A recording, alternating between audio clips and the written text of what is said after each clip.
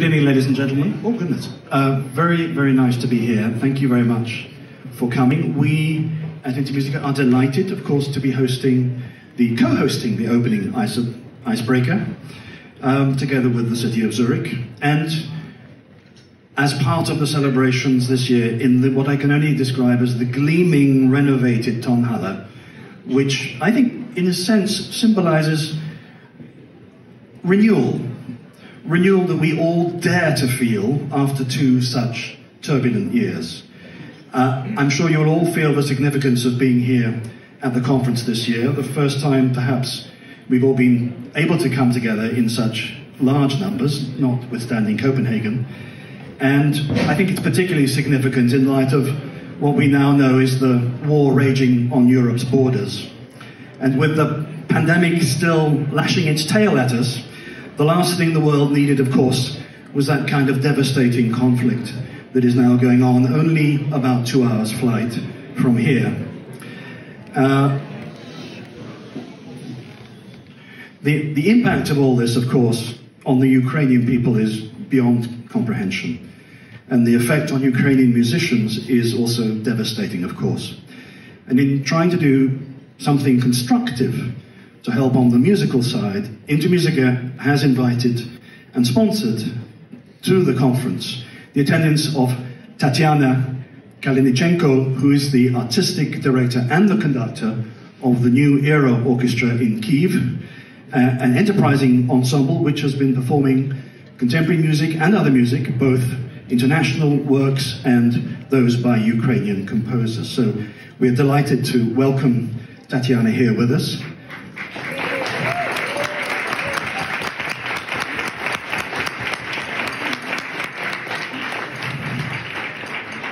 Thank you. And Tatiana is here, of course, to not only represent her country, but also to start talking about partnerships.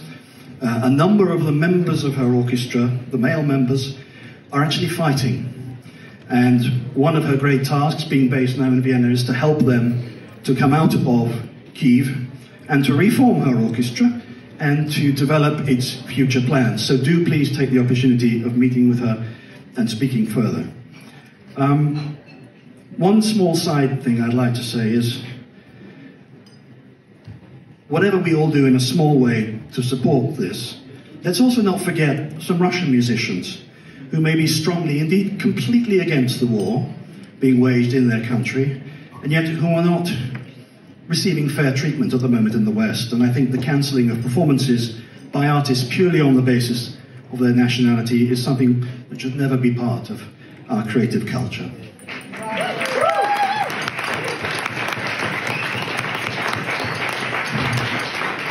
Finally, I'd like to say a word about us. And by that, I mean our profession, artist management, which IAMA, of course, represents and this conference reflects. It's been, needless to say, a challenging, torrid, and indeed, in many cases, pretty devastating time for agencies. There have been casualties along the way, and many artists, as well as managers, have had their lives turned upside down by the pandemic. Some haven't survived. And perhaps this week is a moment to not only trade amongst ourselves, but perhaps to celebrate the resilience and the tenacity of many of those in this room who fought to maintain their businesses and the interests of their artists throughout this crisis, against often impossible odds. You all have my admiration and respect for that.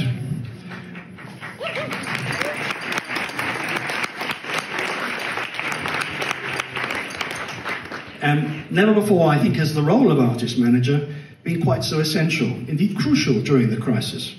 And also in many cases more visible and, dare I say, even appreciated for its role in the industry.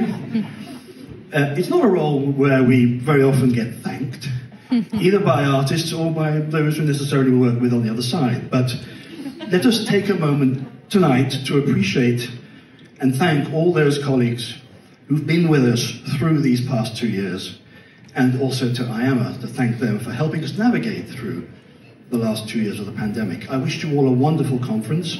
With us at Intermusica today, Simon Ada, who has joined us as Managing Director for Business Development. Some of you will remember him from Pentatone. I'm delighted you're here, Simon. We all look forward to meeting you and to furthering our mutual aims in what we hope, which must be a brighter future. Thank you very much.